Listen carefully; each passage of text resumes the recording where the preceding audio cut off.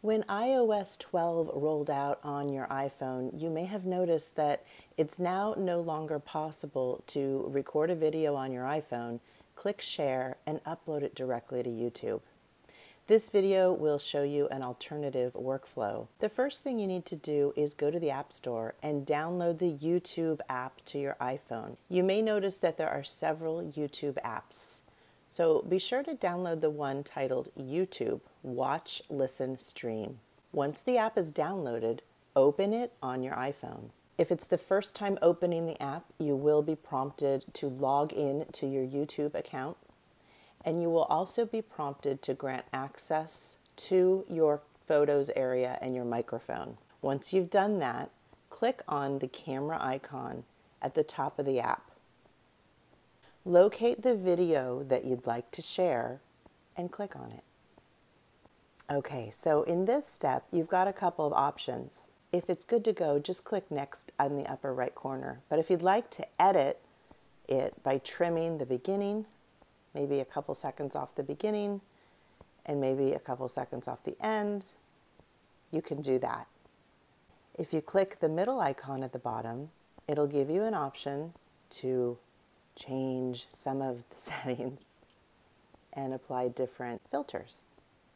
The last icon is to add music. So if you'd like to add some music into the background of your video, you can click on the music icon, scroll and listen to some of the samples, and then click the blue plus icon if you want to add one of the songs. I'm going to leave the music off and select Next in the upper right corner. Give my video a title.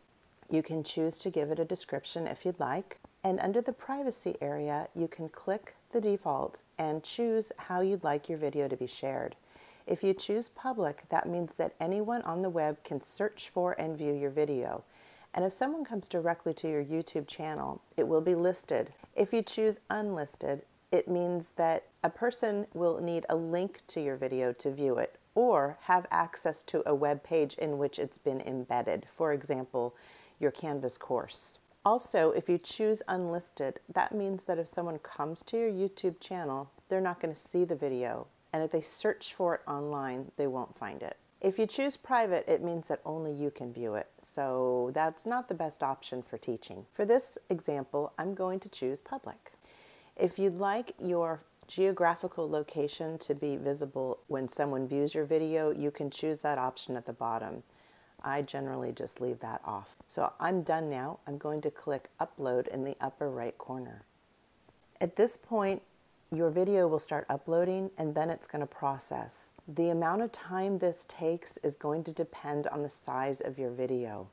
So if you recorded in HD and if your video is longer, those two factors will increase the size of your video.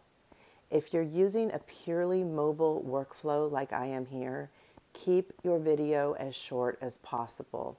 Also, it's critical that you are connected to Wi-Fi when you do this step. While your video is processing, be sure you keep the YouTube app open. If you move to other apps, the processing might stall. So it's been about 7 minutes and my video is uploaded and 91% processed. Keep in mind, this is only a 1 minute and 15-second video. Last night, when I tested a 1-minute video, it only took a few minutes.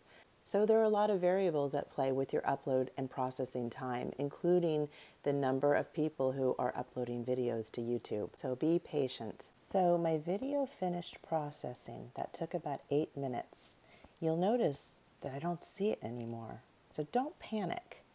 If you place your finger at the top of your screen and swipe down, it'll reload your video list and that video will appear. I don't know why it does that, but that's just a helpful tip. Now my video is public on YouTube.